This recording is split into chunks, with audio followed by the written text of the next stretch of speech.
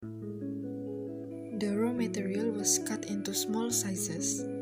Then, 3 samples of raw material were placed in an oven to dry for 24 hours at 103 plus minus 2 degrees Celsius. It is to determine the moisture content of the raw material. After that, solution of natrium hydroxide was prepared by following the ratio 1:10, where 400 grams of solid natrium hydroxide and 4,000 milliliters of water were measured. Ensure that each cut including the top, middle and bottom of the tree. 400 grams of natrium hydroxide and 4,000 milliliters of water then were mixed together, and the solution was heated at constant temperature for several minutes. 400 grams of oven-dry raw material is added to the hot solution and leave it for an hour. After 1 hour boiling or cooking process, the raw material fiber goes through the process of rinsing, where in this process, black liquor that containing impurities was removed.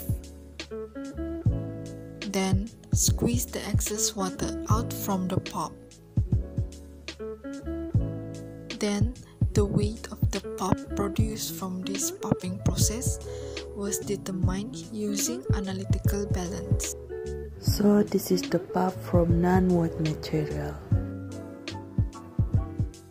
First, we need to prepare our material, which is newspaper, and then cut the newspaper into small pieces, then weight the newspaper for MC and concentration uses.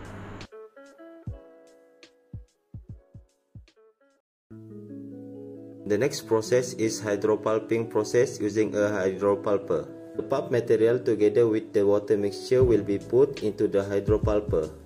After the button turn on, the machine is activated and the hydropulper process will begin. This process aims to dissolve newspaper. The solution will be removed.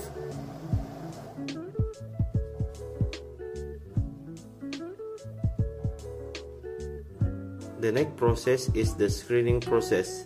This process uses a screener to dissolve the pulp material so that it becomes finer. The screening result will be filtered using a filter to get a screen yield.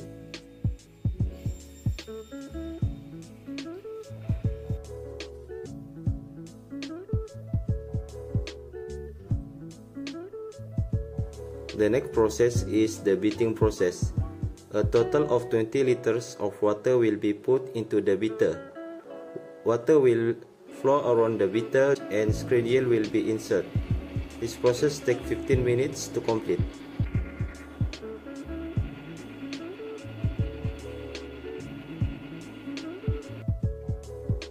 Fill the handsheet former with 3 to 5 liters of water.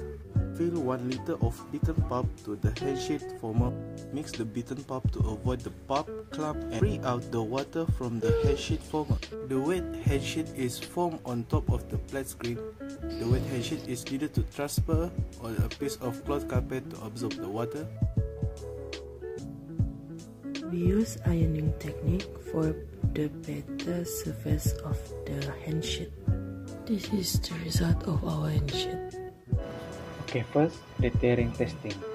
The tear testing will be performed by using a tear test machine. First, insert a paper and grip it into the machine.